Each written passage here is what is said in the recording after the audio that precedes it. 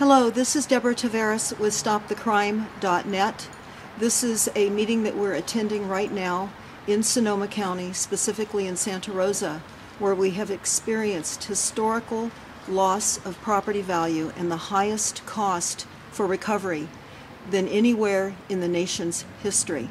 The fires that roared through our community starting October the 8th of 2015.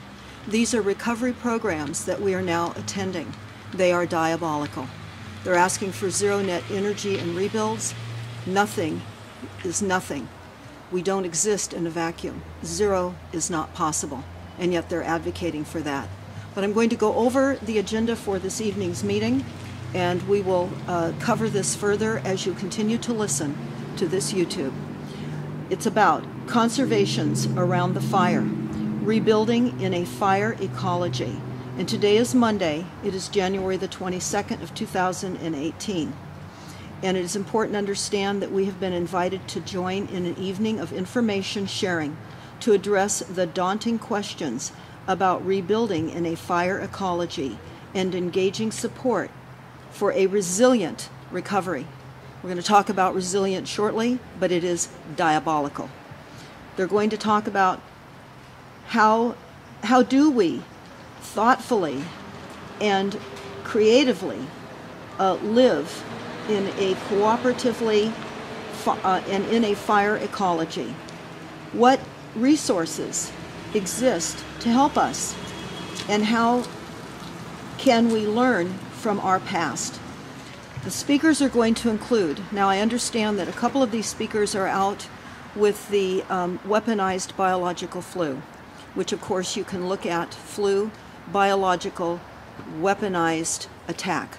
That's a YouTube we have up. So several of these speakers are out with that flu.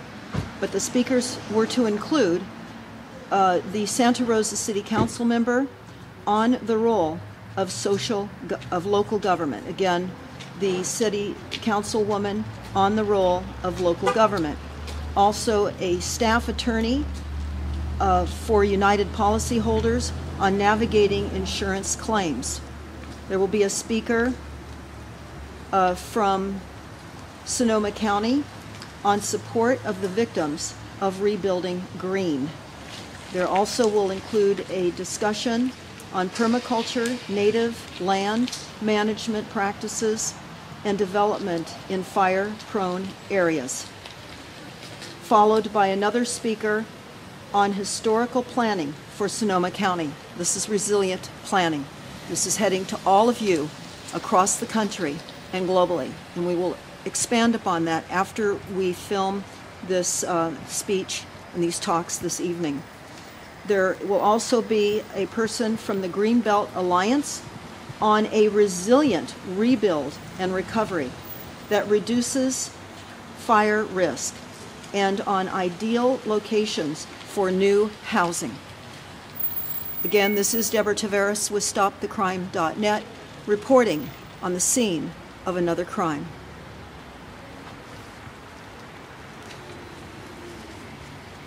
My name is Lindsay. I'm the pastor here at Christ Church United Methodist. We're so excited to have you here this evening. This is an important conversation we need to be having. We are the people who need to be having it. The time to have it was about the conversation about housing, the time to have it was probably about 6 or 7 years ago, but we're really glad that we're having the conversation right now. I'm glad that you took this time out of your busy life to be present here. Just to welcome you and to give you a few bits of information you should have. So we have men's and women's designated restrooms here.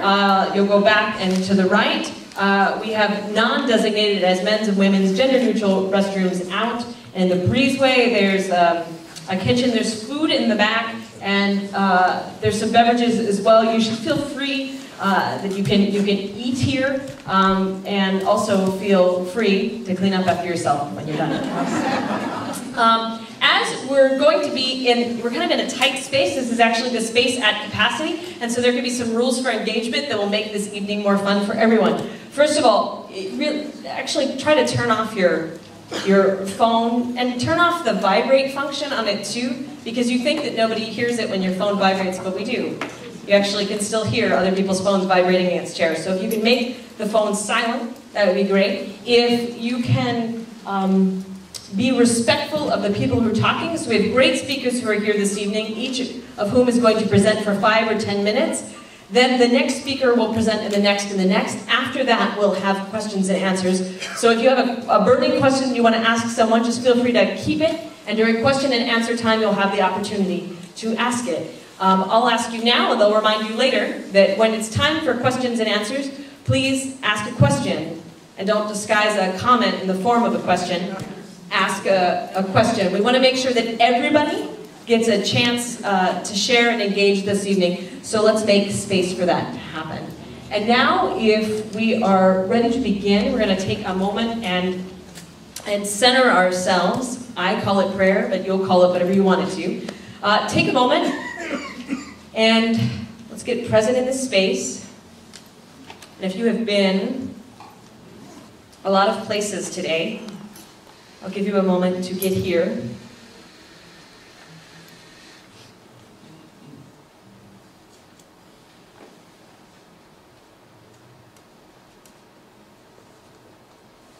We'll take a moment to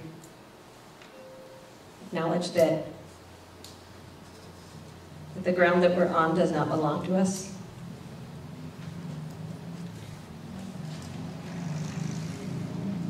It was illegitimately taken from the people who were here first.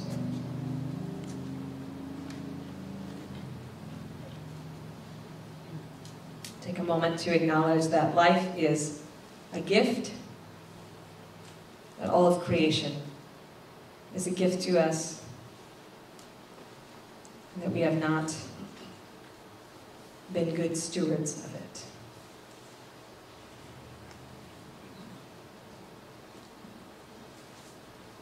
So we open our hearts and our minds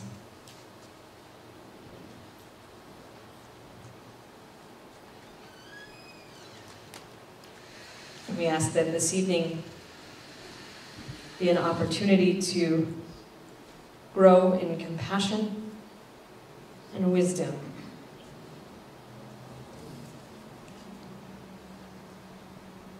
And we may be the people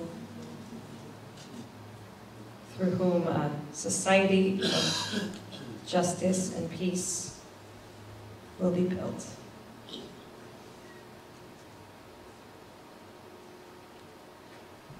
Amen.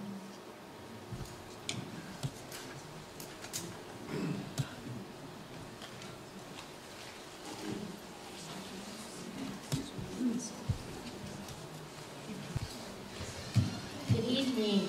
Thank you for being here, and thank you, Lindsay, for that welcome. My name is June Bershers, and I'm with the groups that helped co-organize tonight's event: the Green Party of Sonoma County, the Action Coalition of Sonoma County, the Peace and Justice Center of Sonoma County, and the Social Concerns Task Force of Christ Church United Methodist. And we thank Christ Church United Methodist for hosting us here tonight.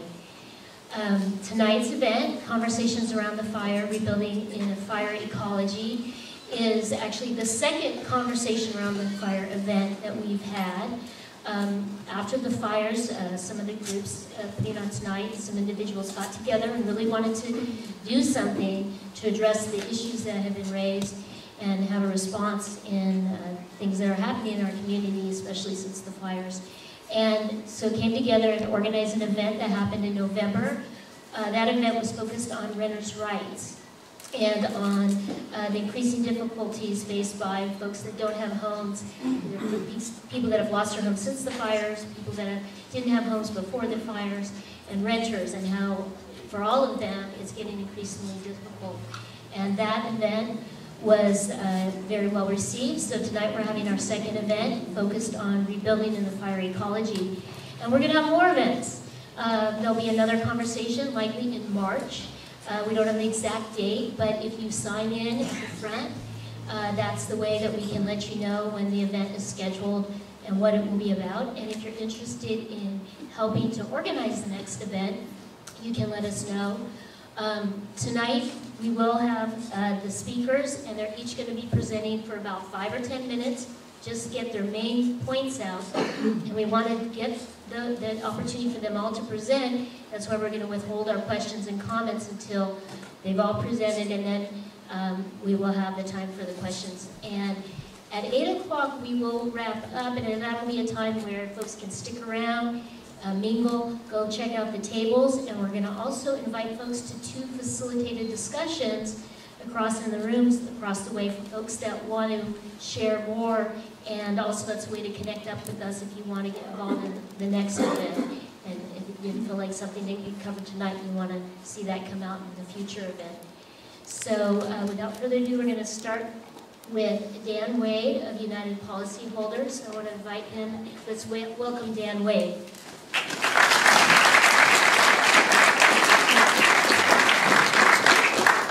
Hi there. Nope, not me. The other one, I think. That's you. That's me. Yeah. Rebuilding? Rebuilding? Rebuilding, yeah.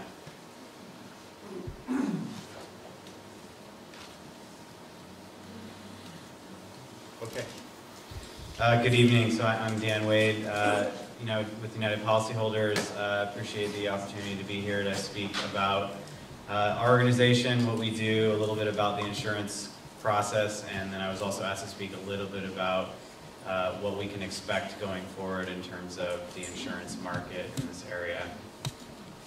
So a little bit about our organization. We're a nonprofit 501c3. We've been active doing disaster recovery work with a focus on insurance since the Oakland Hills fire. A lot of our work gets done by volunteers who've been through our programs. We've had a lot of amazing Oakland fire people come out and help us with our workshops and tabling up here and other events.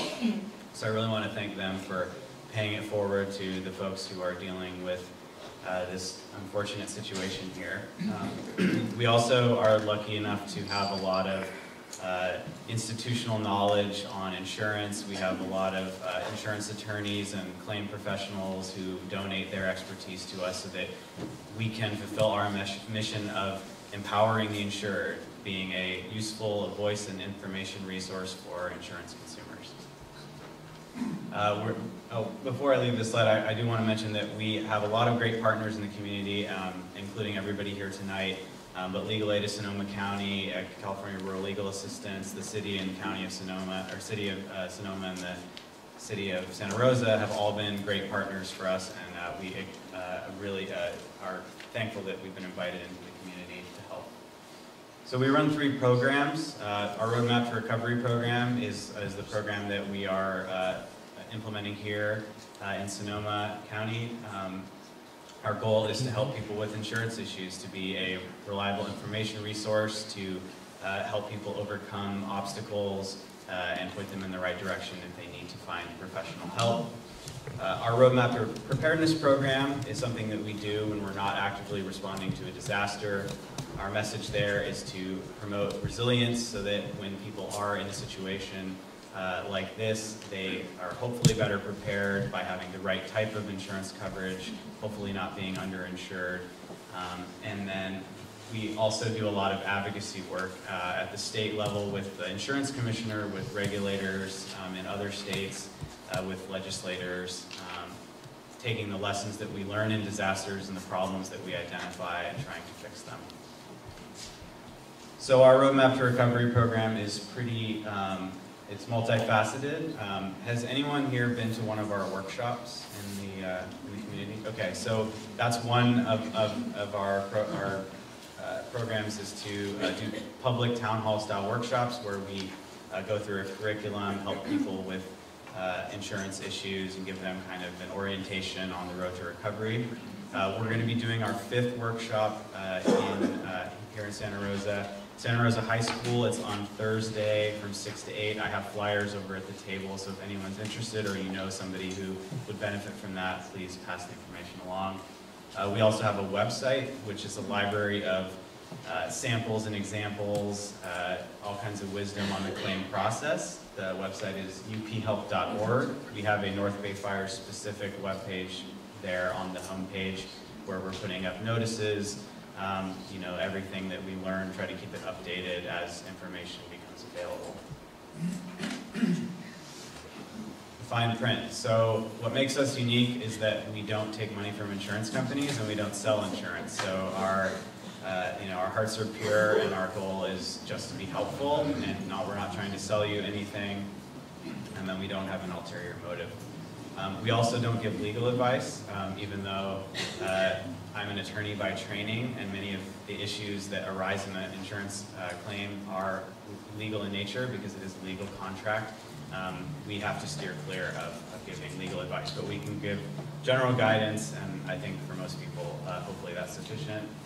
And then we do have sponsors that are listed at our website. We don't warrant or endorse any of them. So for anyone who's dealing with an insurance claim, particularly a total loss from a wildfire, our sage advice is that it is a marathon, not a sprint. It's a process that is ripe with all kinds of conflict. There are a lot of important decisions made. There's lots of money coming from different places. And so what we like to remind people is that you may be feeling under pressure to settle quickly or to make decisions quickly, but you really actually have quite a bit of time. We also want people to understand that the insurance process is a business negotiation. It is not like the commercials that we're probably used to seeing. There's no magic wand. Things don't go back to normal in an instant. It's a very long, complicated process, and there's a lot of work that the individual homeowner or policyholder has to do in order to get paid. So for those that are dealing with this fire, a couple of important things that I want to point out. One is that on this time issue, you have 24 months at a minimum set by law to collect replacement costs on the house. So that is probably not as much time as what a lot of people will need, but it is certainly a good sort of guidepost so that you don't feel like 3 months out from the fire you should be any farther along than you already are. And then you also have 2 months of the additional living expense coverage. So for those of you who are using that to live somewhere else while you're figuring out what to do or while your home is being rebuilt, the minimum standard set in law is that you get 24 months. I get this question a lot, and I think we're going to talk a bit about this throughout the night because of where some of the houses were located and where people might be in their lives and whether they really do want to go through rebuilding or if they want to rebuild somewhere else, they want to buy something else. California law doesn't allow people to collect their full insurance benefits and take them to a different place, and that's not something insurance companies going to volunteer. It takes some work, but it's something that I think is important, and it's I think, a popular discussion. Let's see here. Uh-oh, I think we're blocked here.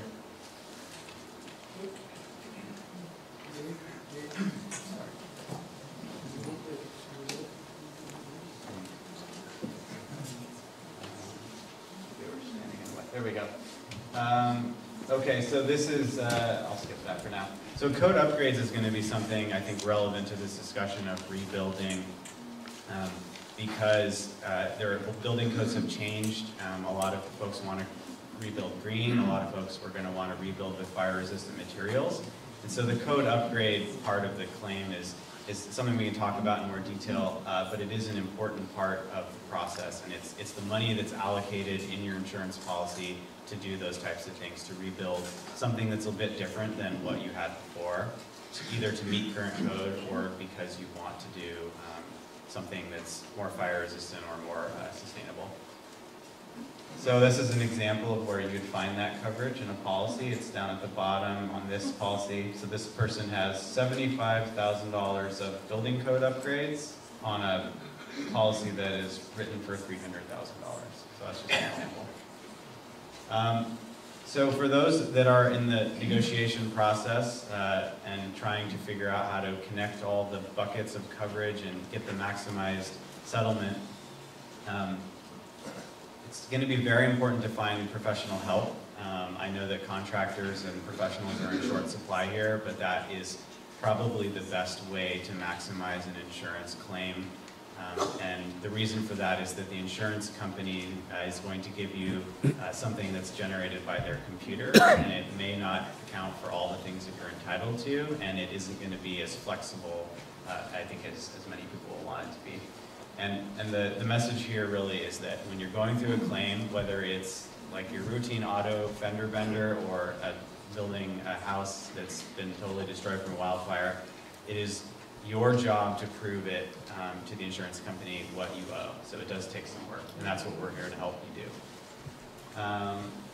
So I got to wrap up because I'm almost out of time here, but one of the issues that I've been getting asked a lot about is what are we going to do in the future? Are the insurance companies going to non-renew everybody? Is it going to be hard to buy insurance because we've had a tremendous wildfire here? The answer is, for the people that have been through the fire, they'll get one renewal at the next renewal. And the idea is that while the house is being rebuilt, you shouldn't have to be shopping around for insurance coverage. So that is one protection that exists for if you have lost your home. For the rest of us, you know, it's a difficult question. It's something that our organization is working on with the insurance commissioner, and there's some legislation introduced recently. But it remains to be seen, but we have some resources at our website that can help with that if that problem does arise. I'll just give you the URL one more time, and I'm out of time, so I'll be here to answer specific questions, and thanks for having me.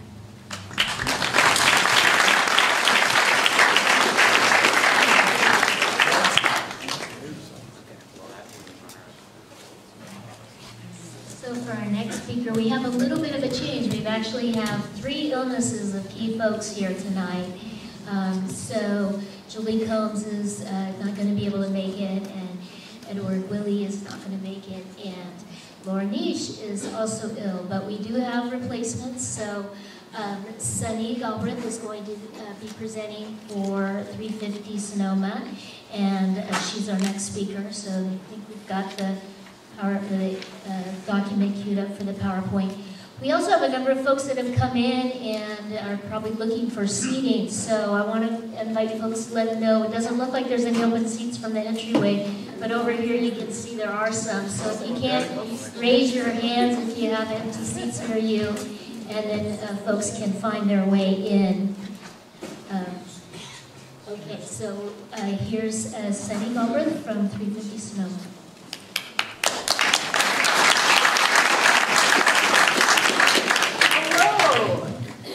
Found out I was speaking about an hour ago. I had to get my son set up with his homework and brush my hair and everything. Here I am. So I am likely less prepared than Laura was, but I have been working on this, so I can speak with a fair amount of knowledge. So what we see here on my singular slide is 350 Sonoma. We're a climate action group in Sonoma County. And it is a document that we work together with many other environmental groups, energy consultants, solar folks, and also labor advocacy groups to come up with a vision for how people who would like to rebuild green might do that, and some guidance and principles on that. And so after the fires, our group came together with many other groups, and we were thinking, how can we best support those that lost their homes, make it and that would like to rebuild green, but not have it be an increased financial burden or increased red tape. So that was really the motivation behind our work. And so in meeting with our groups, we came up with several principles. And we recognized that a lot of people want this anyway, and as we were meeting with other groups, many other groups were like, yeah, we want to help people do this as well, because we're looking at our climate impact and everything that we care about in this area. So what we have here, and maybe we'll scroll, if you could scroll down, it's not actually on a PowerPoint slide. There, perfect. Maybe I'll save this first. we've been meeting some with Sonoma Clean Power, and happy to say that in the works is a program that Sonoma Clean Power is putting together to offer people financial assistance to build to a higher code. So a more energy efficient code, and who might want to put solar panels on their homes or have all electric net zero energy homes. So that is in the works. So stay tuned and tune into Sonoma Clean Power for that. Let's see, what else? So in our recommendations and our looking at what would be a more efficient home, we wanted to promote zero net energy homes with solar powered sustainable design elements. Things such as electric heat pump based water heating, air heating, cooling, passive solar design, and building to the new 2019-2020 codes, which are very energy efficient. And then promote the use of sustainable fire resistant building materials. Promoting wise resource management, and I had a wonderful conversation with 2 people from Santa Rosa Water, and I heard that they're implementing a program where they found some money to hire a landscape design person to make several different options for water efficient design, so that people who are rebuilding could actually use those already created water efficient designs. So that actually, I put a little check by that. I was like, yes, that's happening. And then promoting sustainable communities, affordable housing. We've also been meeting quite a bit with labor groups, and I think Mara's going to talk later. And North Bay Jobs, so Mara's with North Bay Jobs with Justice, a number of labor and environmental groups, thinking how can we support the rebuild effort in a way that is also very good for our local workers and good for our local economy and builds the local economy and workers. So we're very much in support of that. And let's see what else I might have in here. So yes, it's just our hope that our community can emerge from this crisis stronger than before and experience the benefits of increased infrastructure resilience to climate change that such green homes would bring. Have a stronger local workforce, lower operating costs for homeowners. People that choose to rebuild green and get this financial incentive will also benefit in the future from lower energy bills and lower carbon emissions. So if we're looking at things that can make our area more resilient, we're contributing less greenhouse gases if we're supporting people in rebuilding green. And then lastly, a stronger and more resilient local economy. That's about everything. That I can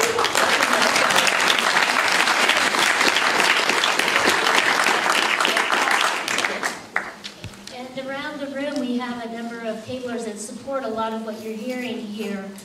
For example, the Rebuild Green Expo, as far as like getting those building materials that you might be interested in, living earth structures. You can check out these tables to get ideas. I think David Harrison's over here with some fire-resistant materials.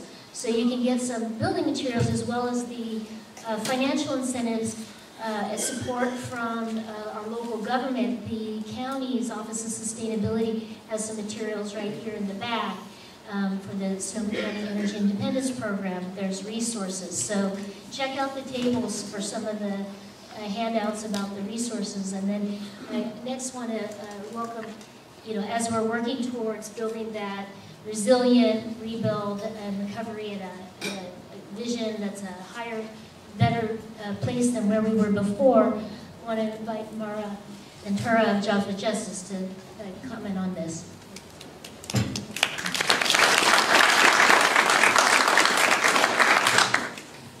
Hi, thank you. I don't have a nifty PowerPoint for you, so you'll just have to look at me. I wanted to give a little bit of context about what Jobs with Justice is, on the off chance that there's folks here who haven't worked with us or seen us at events before. North Bay Jobs with Justice, we are a workers' rights and very much here for our chapter and immigrant rights coalition. So we are over 20 organizations, both community and labor, here across the North Bay. Our mission essentially is that we want to build an economy that works for everyone. And what we think that looks like is making sure that people have a livable wage, have real meaningful access to healthcare benefits, not just a plan at your office that you can't afford, where they only have emergency benefits. And also ensuring that people have the right to collective bargaining agreements. And I think, more so than that, we also see that workers are more than just what they provide for our economy, and the things that we need to not just survive but thrive, we need more than what we get at our work site. And so at North Bay Jobs with Justice, we try to think holistically about what that means, what livability means, how we get the things that we need to take care of ourselves and our families and show up for each other in the community. So beyond just your typical supporting workers who are maybe working on their union contracts or fighting to form a union, or supporting great initiatives out there like SB 562, which guarantees health care for all. We also work on things like environmental justice and a really exciting food access campaign. And you might have heard the Zero Waste campaign this past year and started to see the Recology trash cans and dumpsters show up, which is really exciting and part of the work we've been doing. And we do that, again, because we think that everything is interconnected. And so we're really excited to be here among a host of wonderful folks talking about an array of things in the rebuild and recovery, because this is a really important opportunity in our community. Right now, one of the most important things that we're doing among many campaigns is we put together a work group that is over a dozen environmental organizations, labor, community, student, faith, who are coming to the table to bring their agenda. So for instance, 350 Bay Area brought that piece of paper that you saw that they've been working on. So folks are coming forward with their own agendas, but also coming together to figure out what does a true, just, equitable, and sustainable recovery actually look like? How are we not just rebuilding the same where we already had a major housing crisis, where we had class and racial inequality, and so forth, but how are we rebuilding better? And so we've put together quite an extensive platform, and our table's over there. We'd love to share it with all of you, and we are sharing it also at different platforms like the City Council goal-setting meetings. But one thing that we wanted to point out is that in order to ensure that our rebuild is just, we have to also be thinking about who are the folks that are the most vulnerable and most impacted. And right now, that's our immigrant community. No, it's the seniors. So and our seniors, absolutely. So what we found after doing extensive research, not just reading studies and articles about what post-natural disaster cleanups look like around the country, but also actually having interviews with people who did the work in the post-disaster cleanups, was that there are rampant exploitation of immigrant workers, that immigrant workers do a majority of the cleanup and of our rebuild. Many economists estimate that we will need 6,000 workers every year for the next 3 years in order to do our rebuild. And hopefully you understand that that means that we have a pretty big labor shortage, and immigrant workers, and particularly undocumented workers, are going to be filling that. So I want to paint a picture of what post-natural disasters look like for those workers. In surveys of studies after Katrina, Hurricane Sandy, and now recently Harvey and Irma, 70 to 80% of respondents in random sampling said that they were never compensated for their wages. Oftentimes, after completing the jobs, the employers would never return, would disappear, never come back to the work site.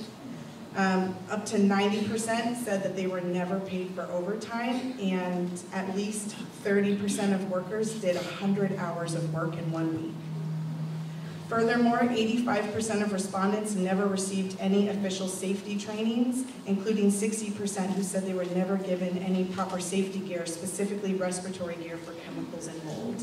And I can tell you that just in the cleanup alone, we know for a fact that 3 women went to the ER who were undocumented immigrant workers, covered in rashes because they were doing fire cleanup in Santa Rosa without any proper gear, had no proper equipment, and there are hundreds of workers still waiting to get paid for some of that cleanup. So, you know, when we look at places like Katrina, when we look at places like New York, they are still in some pretty scary places in terms of poverty rates and thousands of folks who were never paid for their work, all mostly immigrant.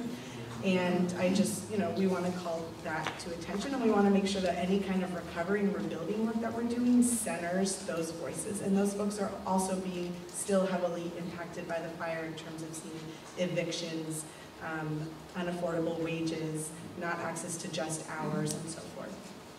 So that's a lot of the work we're doing. Please stop by our table. We can talk for another hour, but come see some of the policy stances that we're doing, and we have this great one-pager on things that folks can do, but the most important thing is that you all can get educated on making sure that you're holding the subcontractors who are doing the rebuilding, either on your homes or friends' homes, accountable, making sure that workers aren't getting paid under the table, that they're on the payroll, and you can go to California State License Board online to ensure that the subcontractors are actually licensed.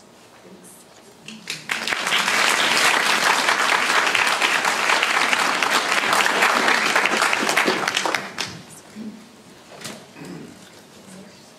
So next we're going to hear from Ray Krause. He's a former environmental planner who worked for the County of Sonoma's Planning Department and has a lot of information to share.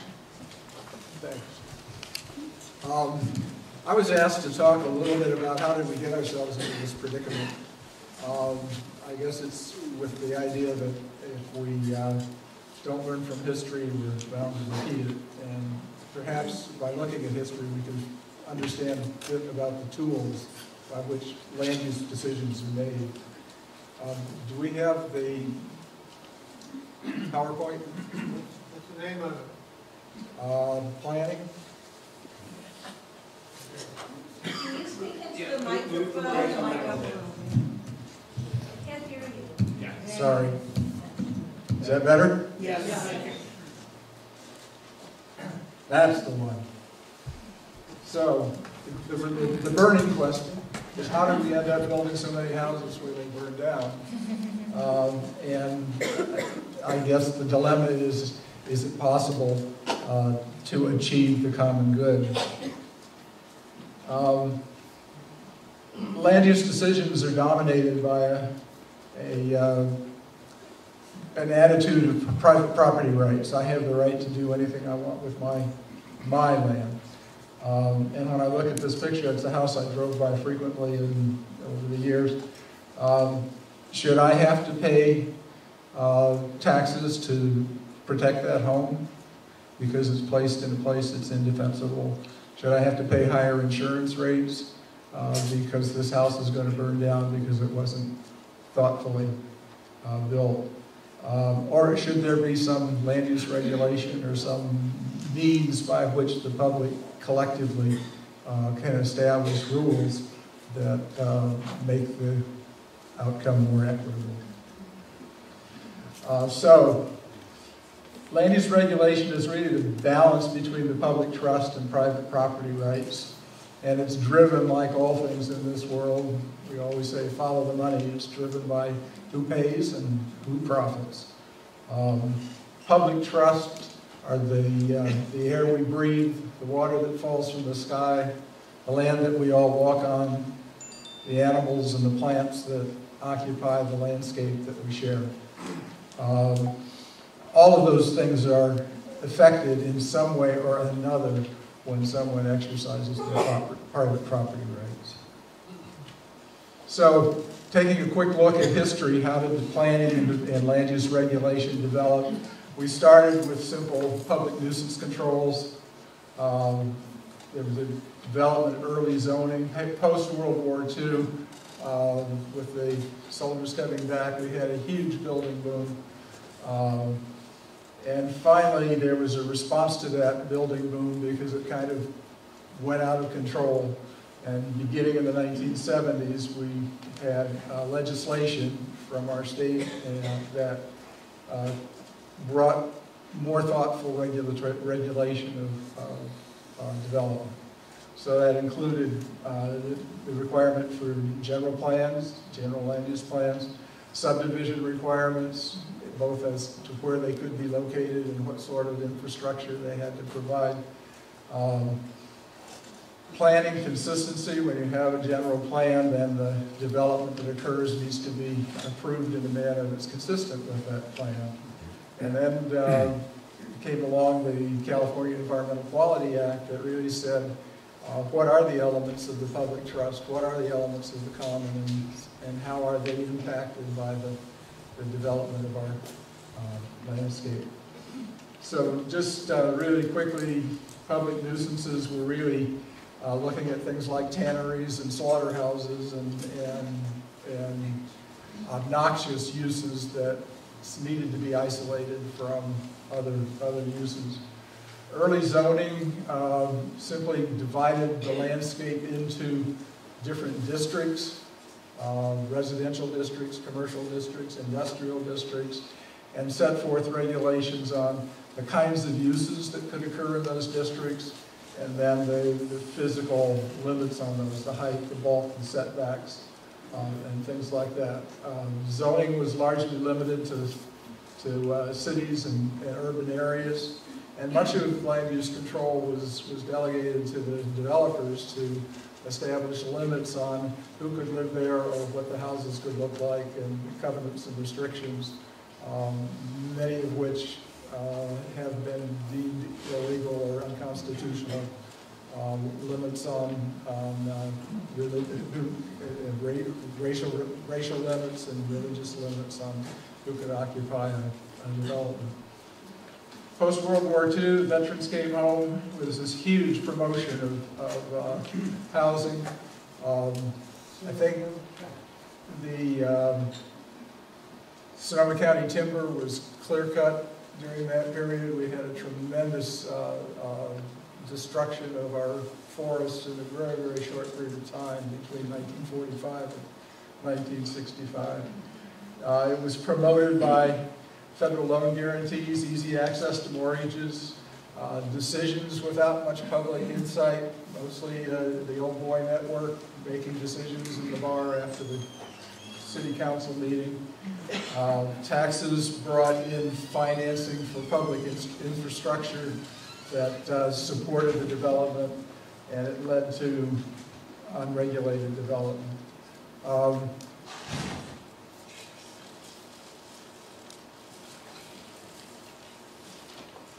Some of the decisions in Sonoma County that came through that kind of regulated. I had the great fortune of working with Thomas Cordill, the late Tom Cordill, who was in the 50s the planning director, in the 40s and 50s, I guess, of the city of Santa Rosa. And he described the decision for putting Highway 101 through town when the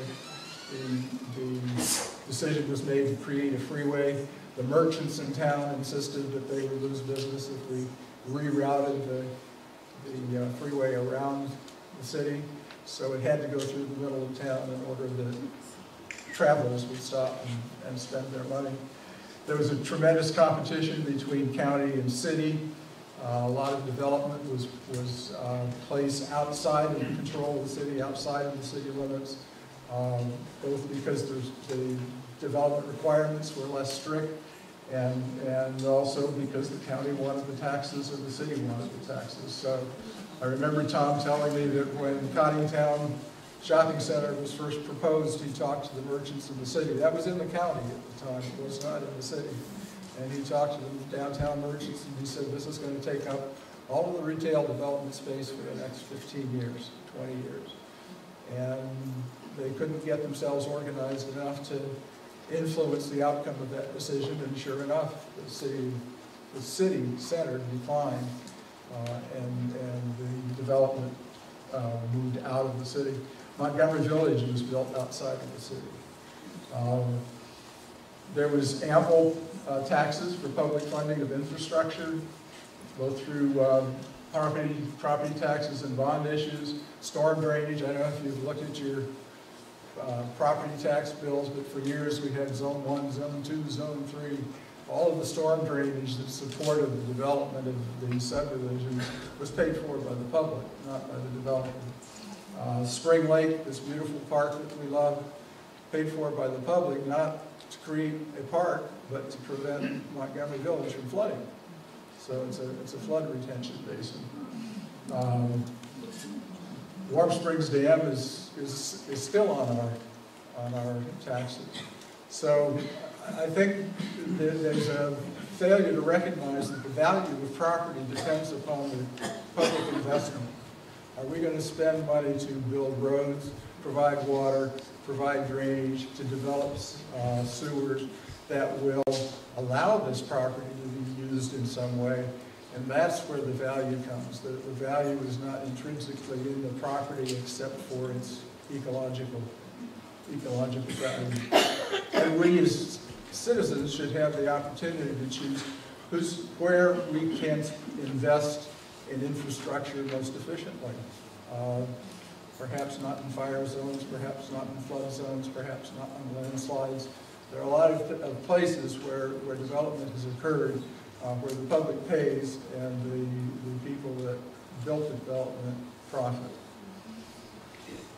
So when I came in 1970, 90% of Sonoma County was zoned unclassified, 1 acre minimum. So you could go to the county surveyor and file a map and break off a 1 acre lot anywhere you wanted to, and all you had to do was file a map. There were no infrastructure requirements, minor subdivisions. Anybody could split their property into 4 pieces so long as they were bigger than 1 acre. You didn't have to necessarily prove that there was water. You had to prove there was access. That was pretty much the limit. If you had a bigger parcel and wanted to make more lots, it was called a major subdivision. So here's some examples of what we got. This is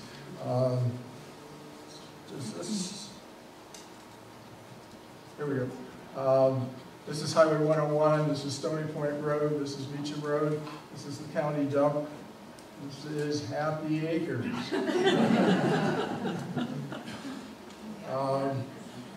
This one is also interesting. This is Sonoma State, Petaluma Hill Road. This is the city of Roanoke Park that wasn't there when these parcels were developed. This is Cannon Manor.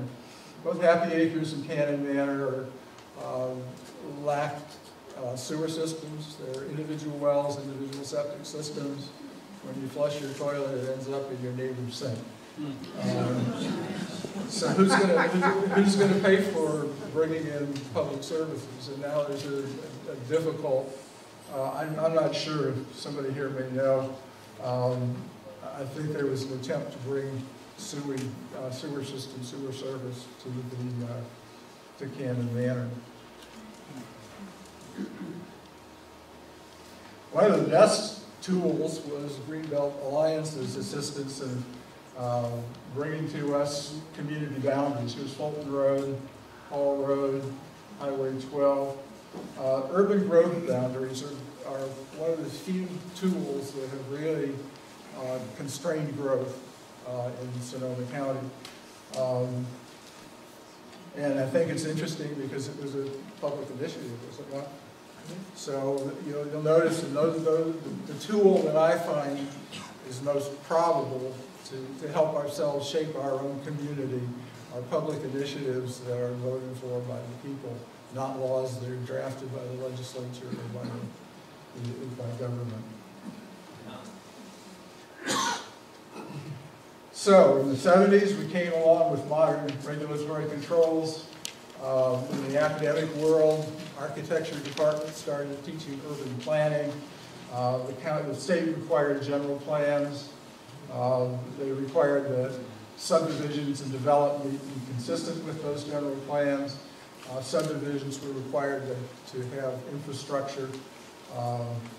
And there was an opportunity for not so much old boy decisions, but more public involvement. General plan is General plan is a vision for the future growth. It has a bunch of elements: land use, where do you put houses, where do you put factories, where do you put commercial uses; transportation, where are the roads, what public transportation is there, paths, bikeways, Housing, how much population are we going to have and have to accommodate? We still haven't figured out how to manage population growth, so all plans basically have to accommodate the projected growth in population.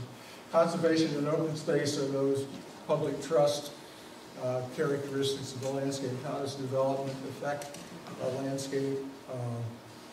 Do we put houses on landslides? Do we put houses in fire zones? Or do we pick more appropriate places for them?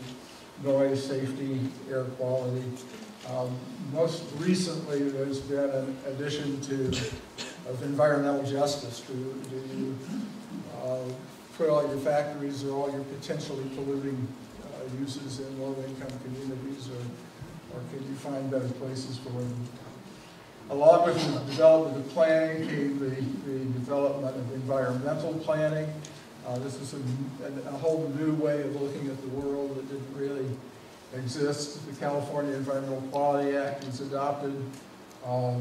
It required that we identify public trust resources and figure out how they're going to be impacted by development and mitigate those impacts to prevent them from occurring. Academic world, instead of just,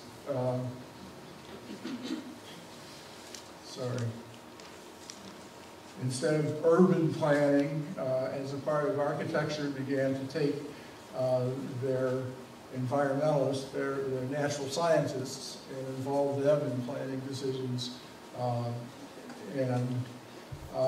CEQA required what's called maximum feasible mitigation. If you identify damages to the public trust resulting from a proposed project, the project is required to minimize or to mitigate those to the maximum feasible extent. One of the biggest things that came out of CEQA is the requirement for public notice and disclosure and a much greater level of public participation. When a project is first proposed, there's a scoping session where the public is invited to say, these are the things, these are the aspects of the public trust that we think are important to be considered as we promote this development. Another example of the public writing legislation is the Coastal Act. Along with urban boundaries, it's probably one of the greatest planning tools that we've ever had. And again, I think it's interesting to note that it was written by and promoted by and adopted by the citizens and not by government.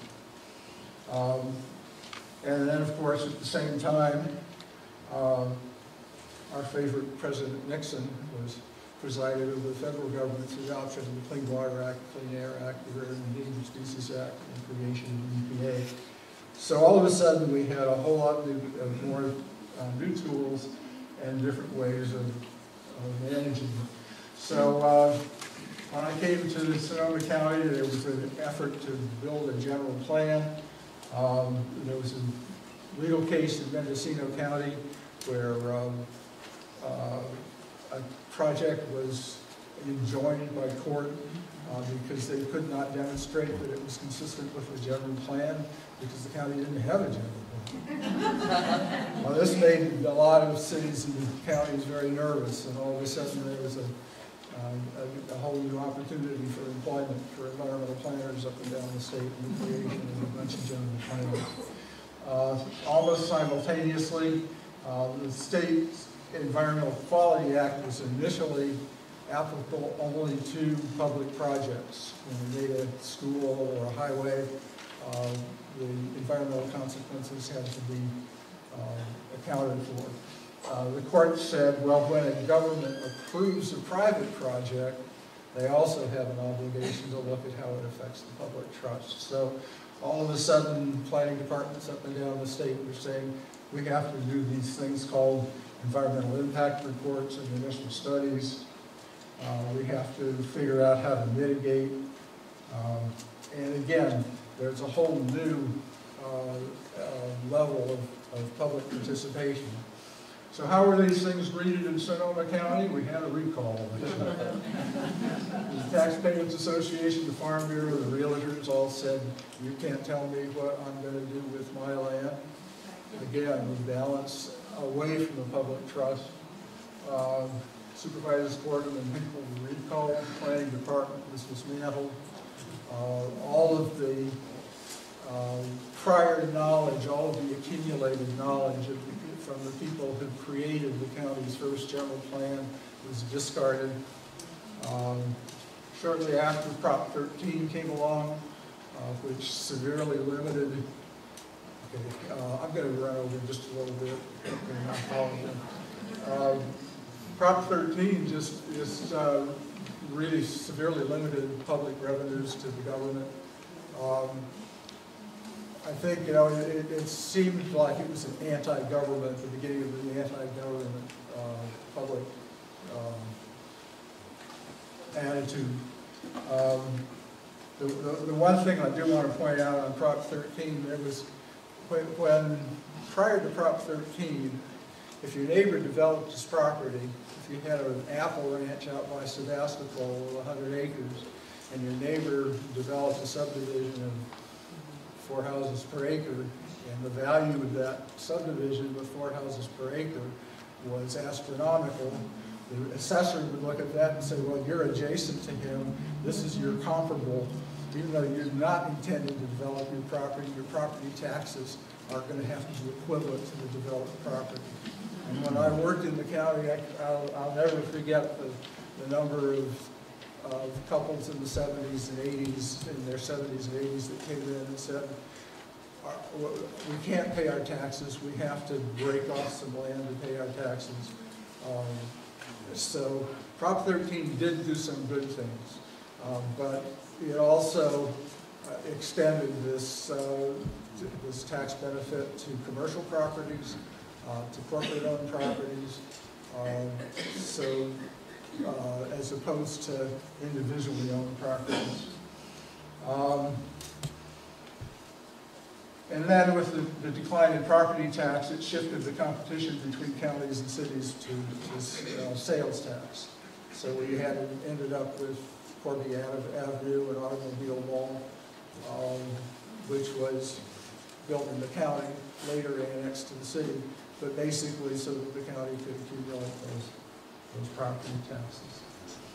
In 1978, we had a new board. Helen Rudy was elected.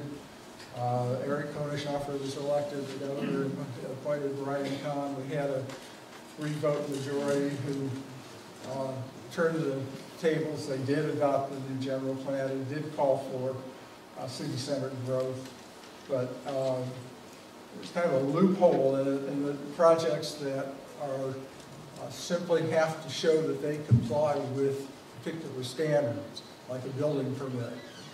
The walls are so tall, the studs are such a size, the plumbing is such a way, are called ministerial. There's no discretion.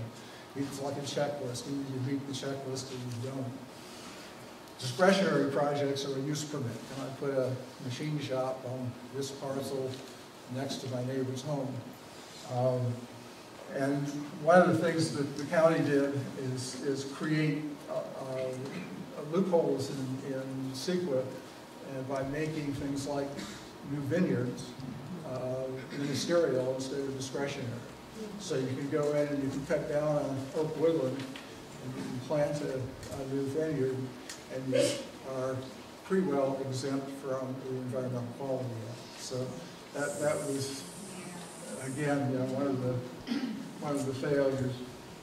1 minute. Real quickly, there were particular requirements for fire hazard. You had to figure out where the fire hazards were greatest and how you could mitigate them. One of the mitigations in Fountain Grove was to build a fire station. It burned down. So how did this all turn out? Well, this is a picture from what I call my sunset deck. This ridge in front of us here is just west of Calistoga Road. This burning ball of fire is Larkfield and Wickiup. And here it is moving down into Coffey Park and down into Fountain Grove. These little white candles on the top of the ridge are the foothill subdivision that when it was proposed, we did an environmental impact report and pointed out that it was extreme fire danger. At the night of the fire, after laying out our hoses and evacuating our families, I sat on the deck and watched its progress and recalled when I worked for the county in the 70s, mapping all of the historic fires. We went to the Department of Forestry and they had paper maps showing where everything had previously burned.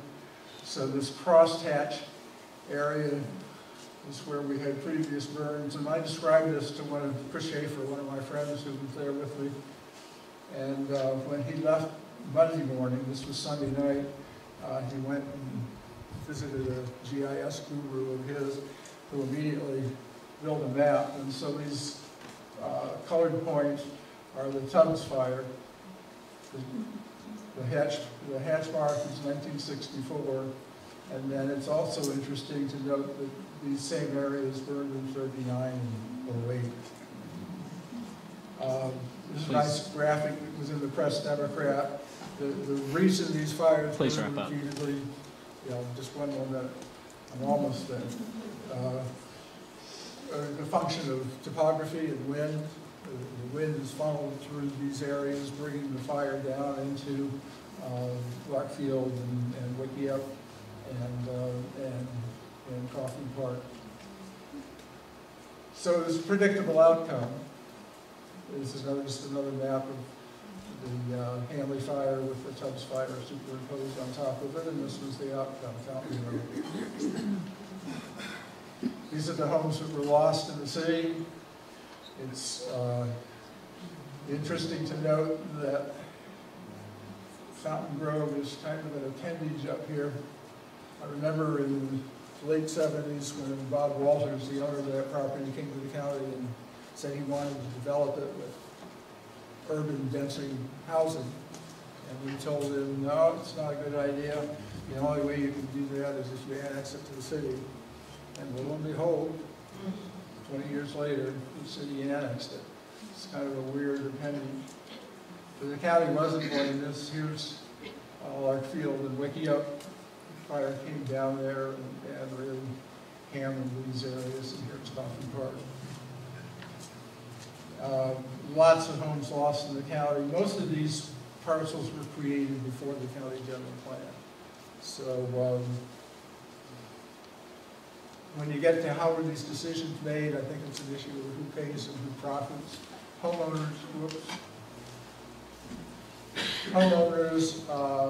were not made whole. How many people here lost a home or lost a rental unit or were displaced?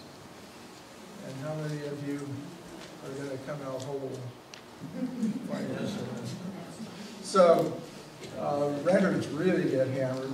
The developers built the property, built the houses in these areas where it was known to be unsafe, took their profits, disappeared.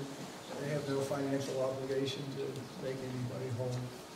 The banks, we're still paying our mortgages on houses that are burned down. The banks are protected. Insurance companies are whole.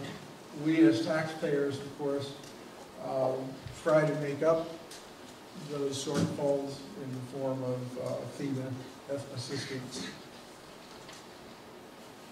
All right, can we wrap up? Yeah.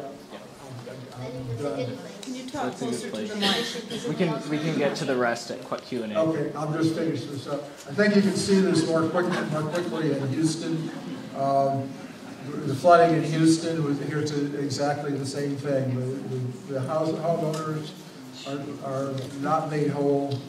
The insurance companies we actually have a federal flood insurance program.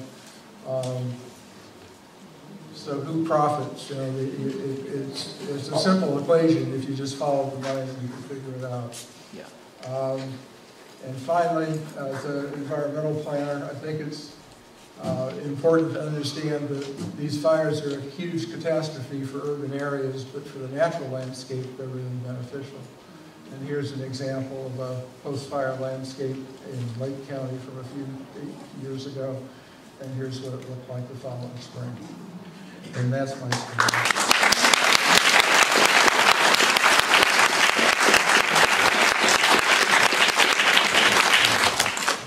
Thanks, Ray. And we had hoped to have Julie Copes here, but she was ill, to talk about the government role and a lot of that. But I think our next speaker, Terry Shore, has a lot of information that overlaps. And, you know, it really was a comment Julie Copes made that helped inspire some of tonight's themes. Is when she was directing staff at a city council member meeting, besides helping to make the permitting process go well, saying for folks that want other options, that maybe don't want to go back to a spot that's been hit by fire over time, how are we supporting them to give them choices and options? And so that's part of what we wanted to do tonight, is to have people have resources so that you have more options and you have choices, and you can do more with more resources.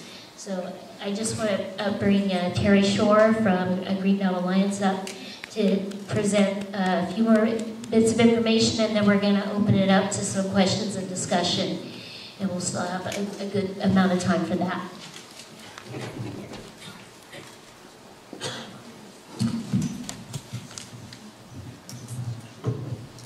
Okay, thank you very much, June, and thank everyone who was involved in sponsoring the event this evening. My name is Terry Shore. I am the Regional Director for the North Bay from Greenbelt Alliance, based here in Santa Rosa. And for those of you who may not be familiar with Greenbelt Alliance, we've been around a long time. We're based in San Francisco and work just in the 9 Bay Area counties. So I'm in the North Bay, our main office is in San Francisco, and we have offices in the South Bay and the East Bay.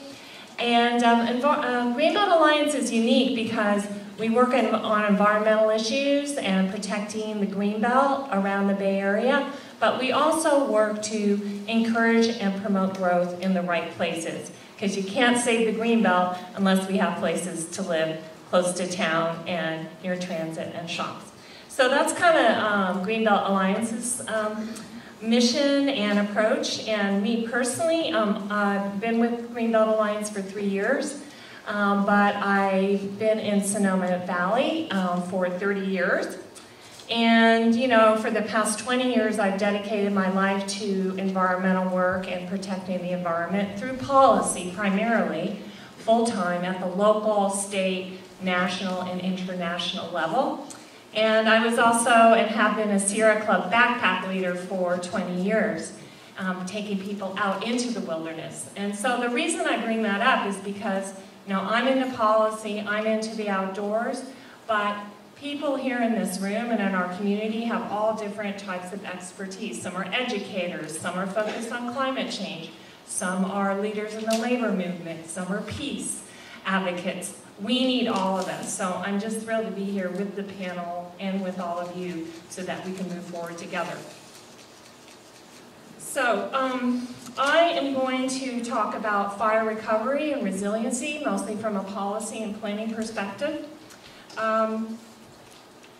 are really 2 big buckets, if you want to call it that, in that arena. One is the landscape and one is the built environment. I'm going to talk a little bit about the landscape, but mostly about the built environment and what's happening on the ground.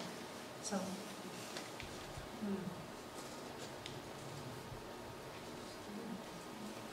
Let's see how, is it just this arrow? Oh, okay.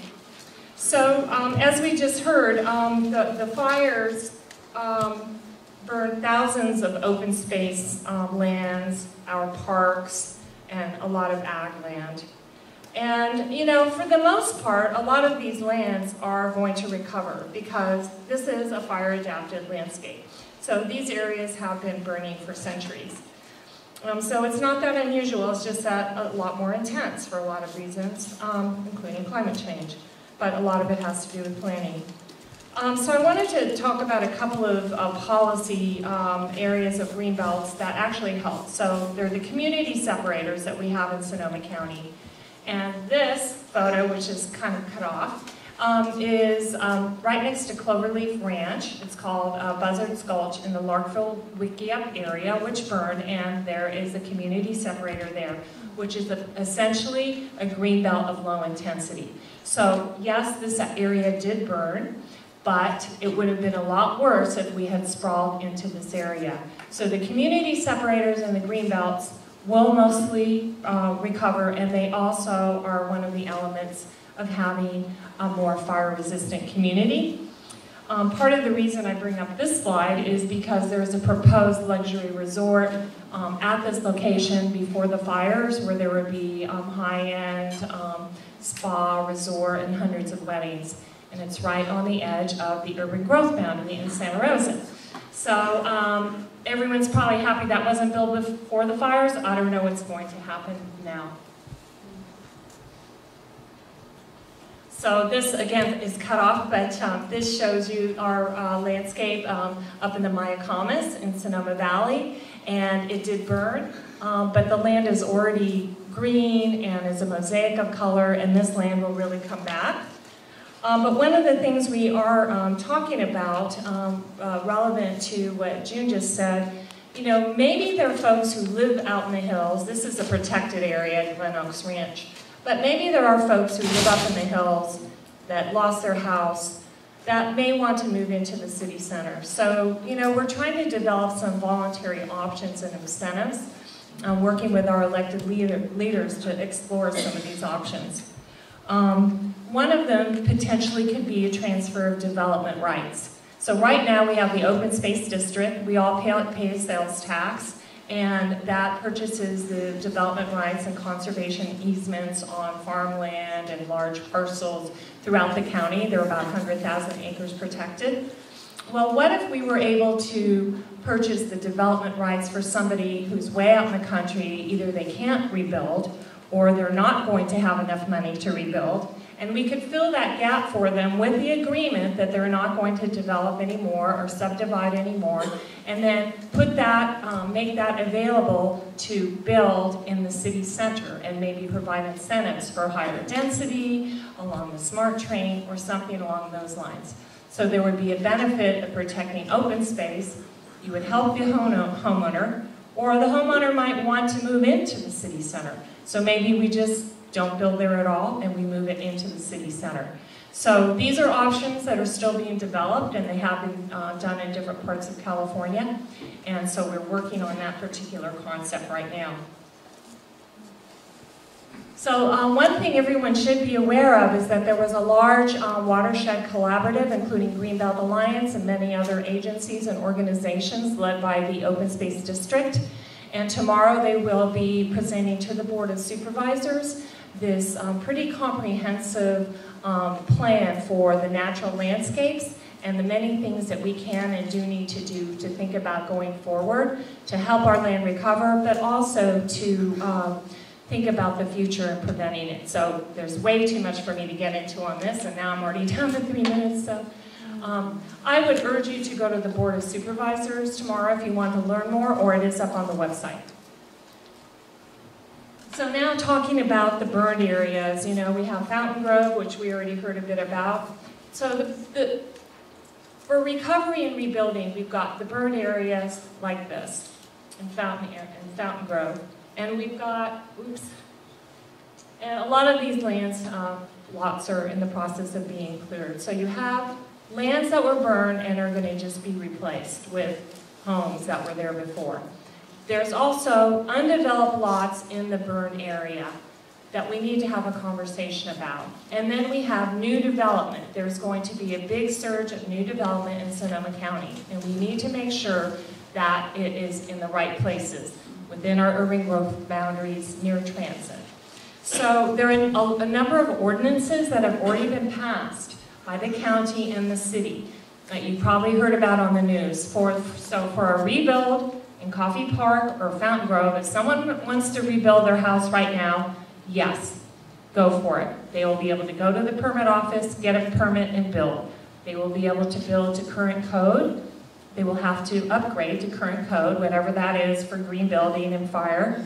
And they'll also be able, in both the county and the city, to build bigger. So on the one hand, it's great that people can rebuild and will be able to rebuild fast and do the best they can.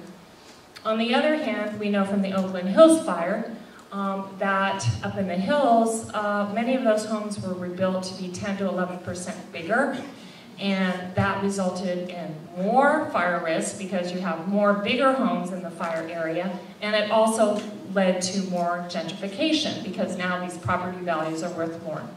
So there's not a whole heck of a lot you can do about that, but that is something that is happening and will happen. But I think it's going to happen slower than we think. There is a big push to rebuild, and I also appreciate what was said earlier tonight that it is going to be a marathon, not a sprint, but sometimes it feels like a sprint. And the county and the city are sprinting with policies and ordinances.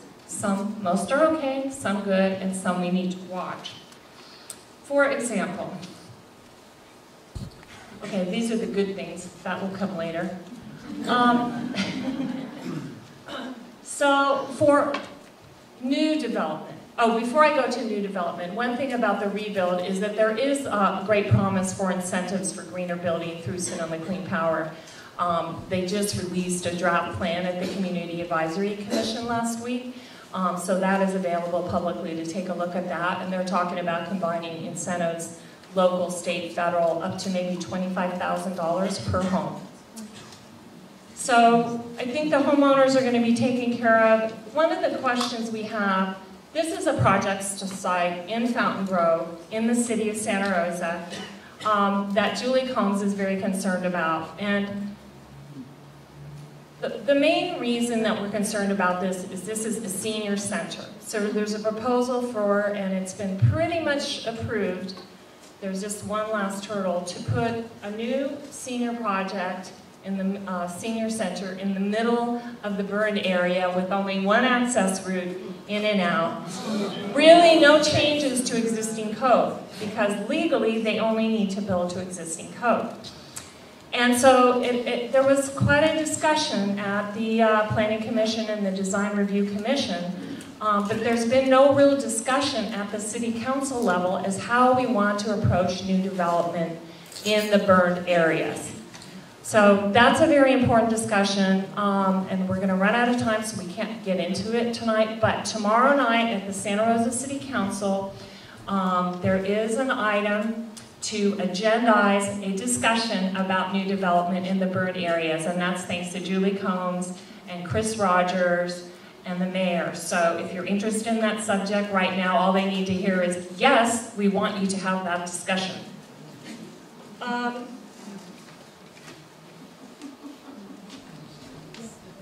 So I think I'll just jump into the new development, which is going to be coming fast and furious throughout Sonoma County. And maybe it's good, we need a lot of housing. And if it is, we want it to be in the city centers. The green areas are all our community separators, the green belts that are protected. The ones in the middle, you can see Roner Park, Atati, Santa Rosa. The urban growth boundaries aren't on there, but that's where we want it. And we can think about for new development, do we want to, upgrade? Do we want them to use greener building? Do we want them to be close to transit? So we have an opportunity, I think, a lot more opportunity to provide input going forward than to have a lot of changes about in the burned areas, particularly for homes that were burned down. So one of the things that I'm a little concerned about is this is the area around the airport called and there's a plan, the airport-specific plan that is moving forward. And it's near the SMART train, and that's all fine and good. But like a week and a half ago, the board decided to expand the scope of work in this area to increase the amount of housing beyond what was previously anticipated. So that's something to keep an eye on. Some of this area does not have sewer and water. Some of it does. They're getting water from the town of Windsor. But when the town of Windsor agreed to extend water, it was to help the commercial industrial site there, to help the airport, and to provide water around the SMART train. So again, maybe it's not going to be a bad thing, but we need to watch it because we don't want a brand new community sandwiched in between the urban growth boundaries of Windsor and Santa Rosa, I don't think. And if we do, then we have to think carefully about that, because then that will create sprawl, higher fire risk, but maybe we want to protect green buffers elsewhere. So it's not entirely black or white, but these are the kind of things that are happening now. So you gotta watch those agendas and sign up for the Greenbelt Alliance email list if you want to hear more about it. The next thing is there are a number of dates coming up. The Sonoma County is putting together a fire recovery plan in the next month or so, and there are a number of dates that I couldn't get up on the screen. But starting on February the 6th, the board is going to be holding a whole session on housing, February 13th on natural resources, February 27th on safety net and infrastructure, and in spring of 2018 they will be bringing this fire recovery plan, which will be put together by their new fire recovery office, forward for approval, and then that goes basically to FEMA and the state to help get reimbursements. But this is kind of going to take the place of the Sonoma County General Plan update, which they were going to do this year, is being pushed back, rightfully so. But now is the time to get engaged, get to know your supervisors, and get to know your elected officials. So, thank you very much.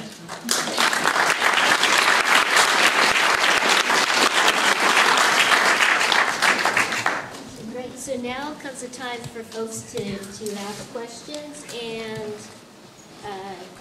if you have a question, if you come right here, go ahead and stand up and we'll do a line here. And if we have a lot of folks in line, then we'll probably need to limit it. I'm trying to turn this on. Is it working? Yeah.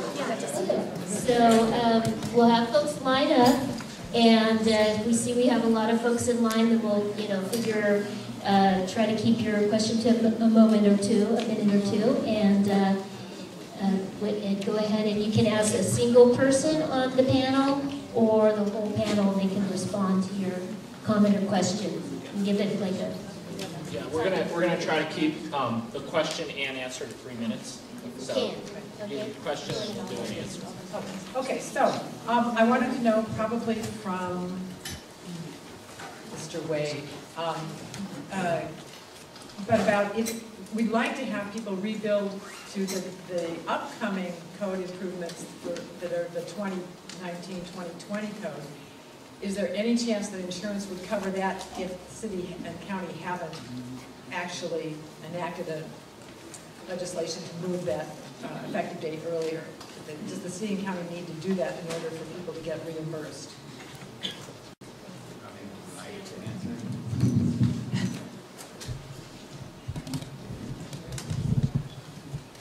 I don't know.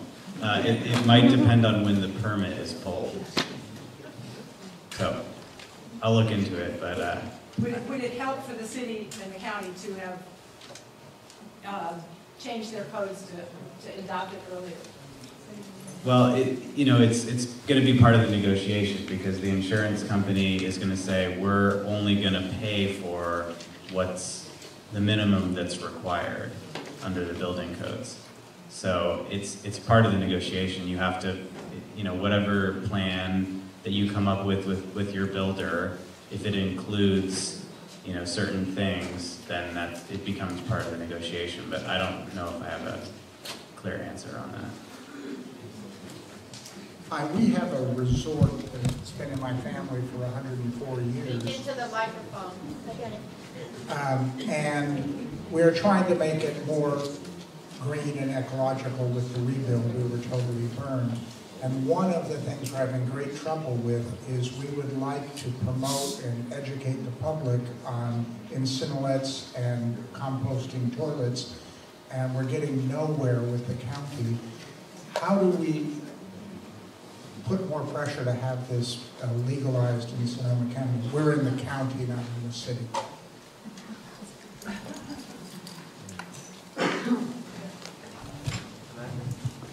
I can comment on that. Sir, Terry Shore, Greenville Alliance.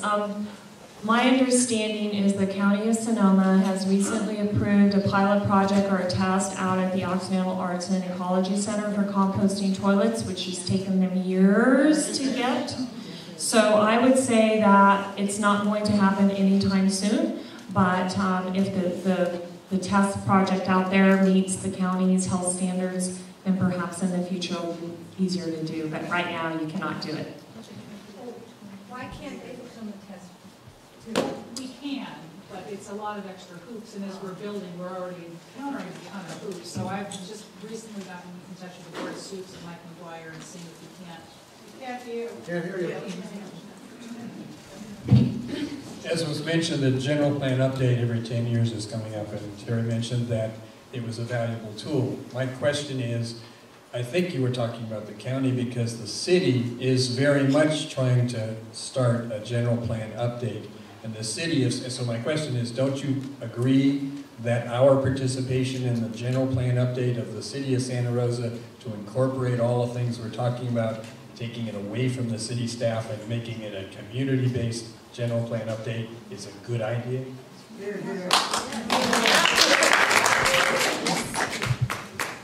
Hi, yes, I have Sorry, can I respond really quickly? I mean, it's yes, of course.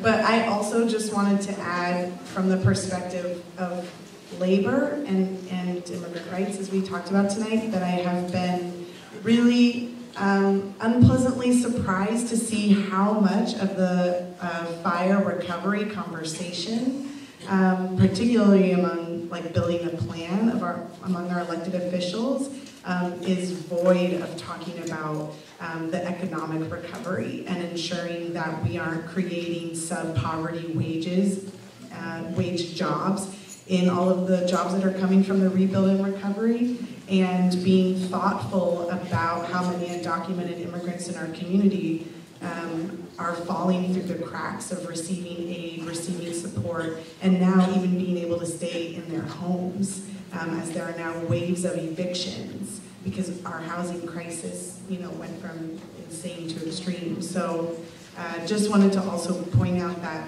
one way that we can also be advocates is we are going to these meetings with the Board of Supervisors and the Santa Rosa City Council is to also say, I don't see wages and economic support and a thought about our immigrant community in any of these conversations, which even just looking at the lineup for the Board of Supervisors plan, there's nothing there.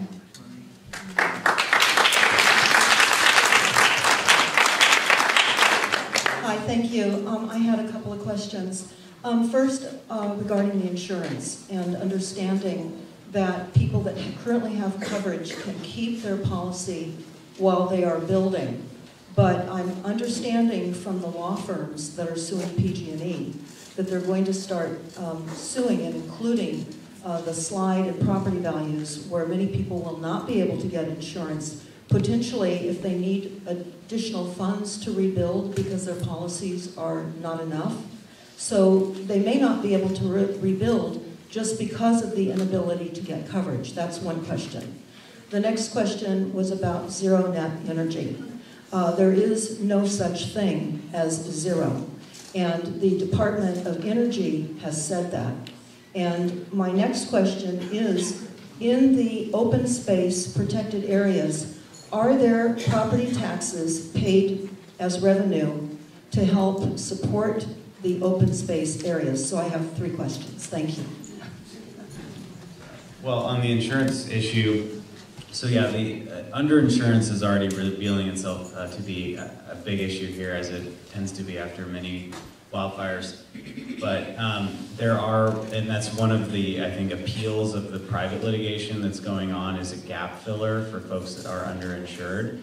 FEMA assistance, Small Business Association loans, that there's ways to create something, but it's true that many people will probably not be whole. That's, I think, a slightly separate issue from what insurance companies are going to do in this area once things kind of normalize again, and whether there are going to be, insurance companies that completely pull out of the area, and that it's going to be more difficult for people to find coverage. And it's likely that will occur, but the Department of Insurance and legislators and our organization, we're working to try to keep the market from contracting in that way, but it has happened already in areas where there have been wildfires, so it's something to to be aware of. But hopefully by the time that starts to happen, we will have come to some sort of solution. Zero waste, zero net energy. Property taxes collected on conservation easements and privately held properties. Louder in the microphone. So it depends what kind of open space you're talking about. I mean, you're just talking about a conservation easement. The land trust and the easements. Right, well, it depends if the person, like if they buy it outright, so if the Sonoma Land Trust or the Open Space District outright buys the land, no, I wouldn't think there would be any property taxes because it would be owned by the government. If you buy an easement, if the county or the land trust or someone buys the easement, you're basically buying the development rights for that piece of property. So the private property owner would continue to pay property taxes, but it would be relative to the value or the assessment of the property after those development rights have been removed. So they would be less, basically.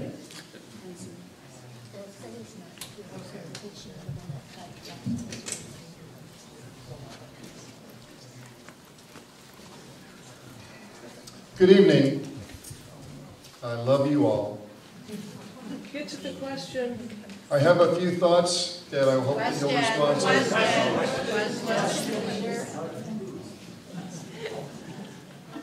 I think we all learned in junior high school that we're the government, and the government servants aren't exactly doing what we might like. I'd like to offer, for anybody that's interested, I have a flyer on living cactus fences, which the supervisors had me put one in at the fairgrounds 3 years ago. They are a firewall, a food source, an erosion control, and much more, and they're really quite nice. The thoughts that I was putting together is, and I'm concerned about is, I heard that there's 5,000 homes that are scheduled to be built in Santa Rosa, but that they signed an agreement that they're going to be all non-local, out-of-state, and even possibly non-Americans contracted to build these 5,000 homes. So you can respond to that one. I got two more things, and one is, let's see, yeah, PG&E really has been set up to be dissolved, and that started in San Bruno. And that's happening here. They had nothing to do with these fires. And one question I guess I'd like to ask is, if you've ever heard of stopthecrime.net, it's probably one of the best sites on the internet regarding this topic, and I'd sure like to see the owner of stopthecrime.net hold her own meeting like this so that other people can speak in more detail about serious concerns. And I'll finish by telling you that we all remember Ron Reagan and the Star Wars program, and that was supposed to be laser weaponized satellites to take out incoming bomb assaults. But instead, they have lasered our homes on behalf of Agenda 21, which is quite simply a military assault. And so, the last thing is,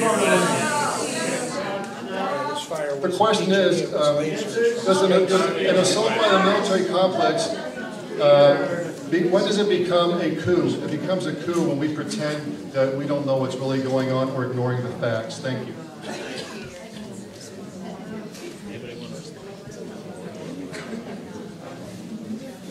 This question could be answered by any two or three of you, I think. I've approached the county and the city on multiple occasions now in public and by letter, asking them if they're keeping track of their difference between what they get in permit fees and property taxes and the cost of public infrastructure. The closest I came to an answer was from Peter Rabbit, who said, gee, in Petaluma, our median home price is $550,000. A house has to sell for $1.1 million in Petaluma for us to break even on permit fees and taxes. That means everything they're building, everything they want to build, is a money loser. And what Mr. Krause had to say about the best things that happen through citizen action, not because we're waiting on the city council or the county. And I don't think these people are evil. I just think with Citizens United and the money that goes into it, people are electing people who are serving the developers, not the public. So if any of you know, who in the county government or the city government is keeping track of the potential costs of all their decisions. And anybody have a tally for that? I'd love to find it. Thank you. I get, you know, with Prop 13, where we used to pay for infrastructure from our property taxes, with the reduction in property taxes, those costs were shifted to the home buyer.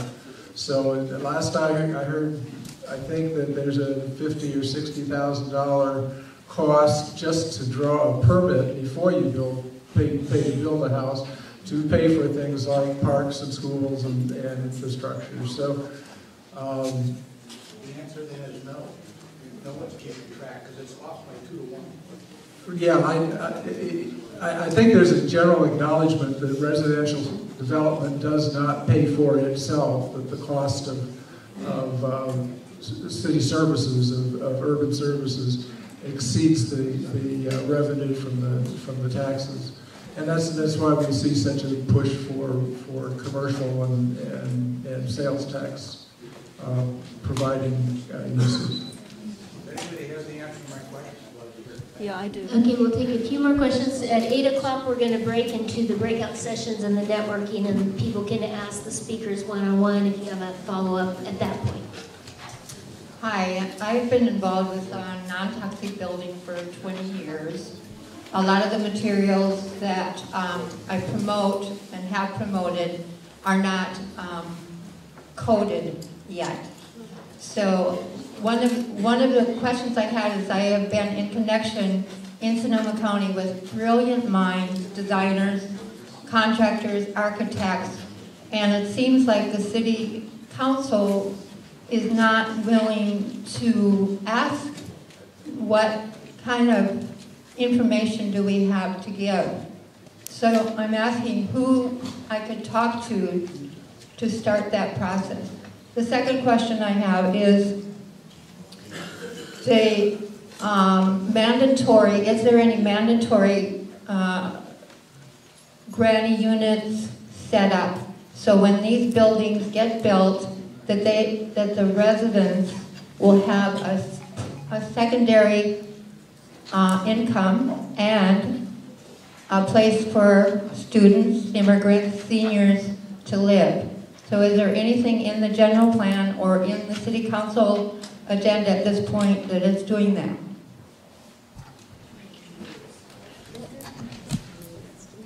I'm not sure of the details, but I believe there's recently been state legislation that makes it much more less difficult to get a permit for a granny unit, but it's still at the choice of the property owner. You have to want to build a granny unit, but if you would like to put an additional unit on your property, I think it's become less burdensome. It's an insurance problem now. That's correct, and some of the urgency ordinances have streamlined permitting for ADUs and reduced or waived some of the fees, so in Sonoma County and the city both. There's a lot of, there's no mandates, but there are incentives to do it. And when it comes to green building, there are no mandates other than code. But as we mentioned earlier, Sonoma Clean Power is looking for incentives, particularly in the burned areas, and I think as we move along toward the next level of energy efficiency and green building, it will ramp up.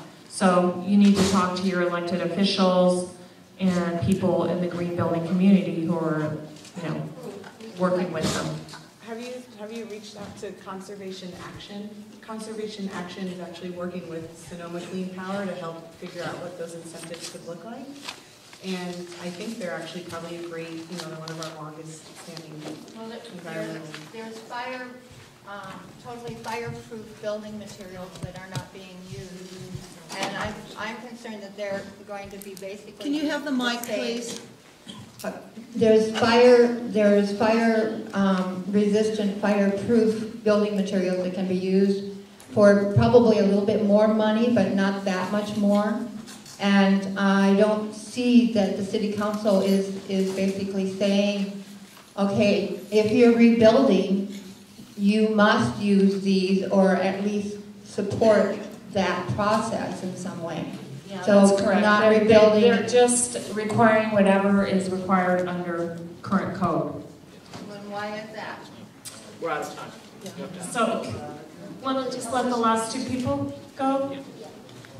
Yeah, and then we're gonna, you can stick around and talk to folks individually at the tables, and then there are gonna be 2 facilitated conversations across the hall. We'll announce that, but these are the last 2. We'll make it quick, and then we'll break up for networking.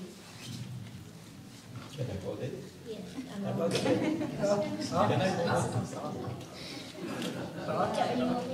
Yeah, thank you. My name is Moshe Shafrir, I'm an architect. I developed the concept of fire-resisting home. Here is a diagram how fire attacks the house. How most houses were burned through the attic, through the crawl space, or embers falling on the roof, igniting a petroleum-made roof. Now, the building code addresses fire that starts inside the house and preventing the fire from expanding to a neighboring house. The building code doesn't address line of fire attacking 40 houses at once. So I hope the building departments, the planning departments start thinking about it. I'm already in business for 36 years doing architecture. But I know the building code doesn't address the issues that were shown happening in the current fires. I live and practice architecture in Hillsburg. My home was closed. It was a miracle. There was no wind, so we survived. But I believe there's a different way to build houses. On Facebook, it was in Coffee Park, the first house was built, and I looked, it was a matchbox fire trap. The same way, more combustible than before.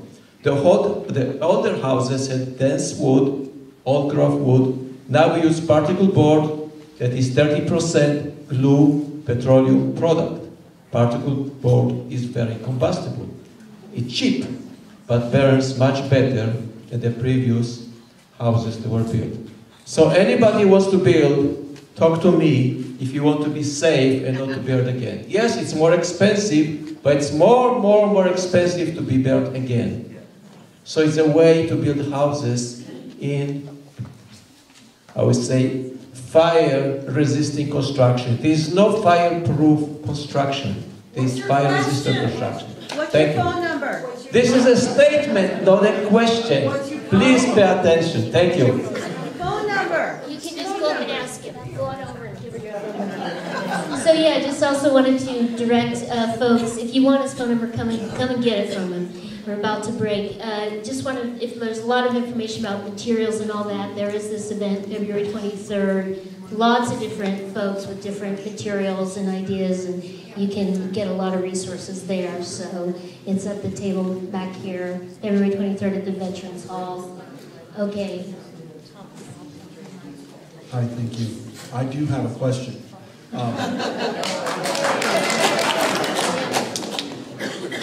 It'll come. My question I'm going to start out with actually is the question from an inconvenient sequel is, what are you going to do now that you know? Okay, because this was one of the greatest, or worst environmental events in the history of the world. From the standpoint of the size of the fire and of the amount of fire and the cost and everything. So that's the question. But I'm also going to point out is that the general plan updates by law must be done when necessary. One of the elements is the fire mitigation plan within the safety. And it was left to the individual landowners. The entirety of the fire mitigation and the safety was left to the individuals, just like the architect said. It's a fire is going to burn from the inside out, and we're going to protect the house, and that's going to protect the house next to it. No, this was a wall of fire that came across. And that's the purview of civil engineers. And I'm a civil engineer, and that's what we do. And the civil engineer is required to be the head of every single department in every single city and every single department across the state of California. Why? For this reason, to coordinate all the types of information. And it's not being done, so it's a violation of state law in every situation. Now they have the Office of Resiliency, brand new. Who's in charge? Civil engineer? No. Why not?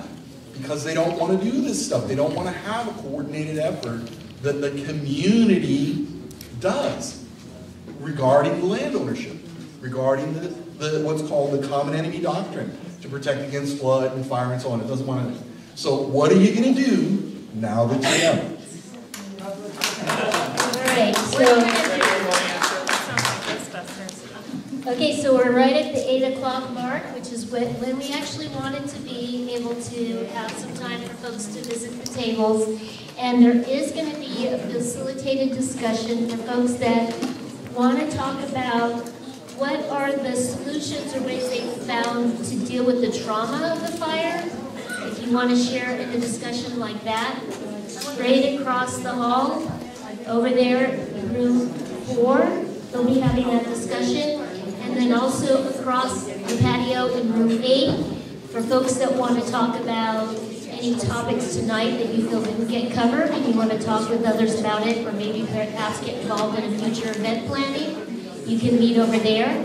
Otherwise, just enjoy the other folks in the room, and if you have questions, you can come see me as well if any of that wasn't clear. Thanks.